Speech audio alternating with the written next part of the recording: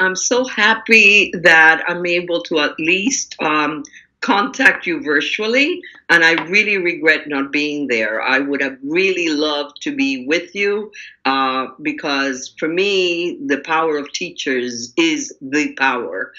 You impact the life of children, and you have a very important role. Unfortunately, I can't be there, but I have invited and brought along my best bet to really communicate the message that we want to communicate and to help you think about translanguaging in your classroom.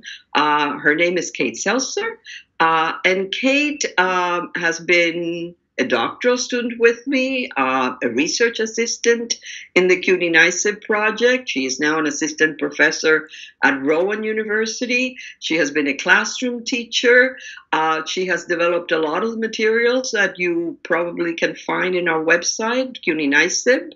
And she presently works with teachers, making sure that teachers pay attention to what the children are about and to their language practices, and of course the translanguaging. For me, translanguaging is powerful, and it's powerful because it fits with your mission.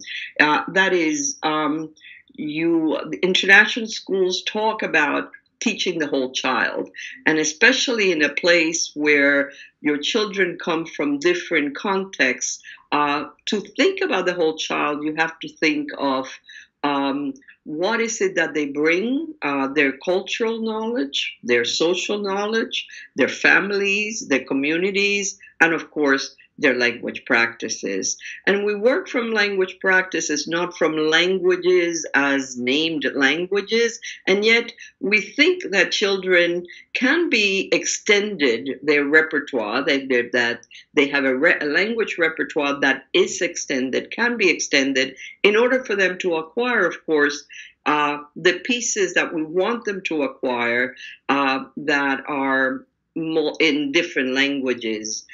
So I think what Kate will do with you is show you, tell you a little bit about the theoretical background, of course, but especially help you dive into the practice and to think of what are the pedagogical adjustments that you should be making in your teaching in order to incorporate translanguaging. Translanguaging is built from the children, not from the languages. And therefore, I think I'm very confident and very hopeful that the international schools will be able to have a leading role in this transformation of how we look at multilingualism, not from the languages themselves, but from the child's perspective, and how then those language practices that involve the whole child, not just what they bring to school, can be extended to acquisition of different languages. So thank you, que tengan una buena conferencia y que la pasen muy bien, y los dejo con Kate. Gracias. Thank you. Thank you.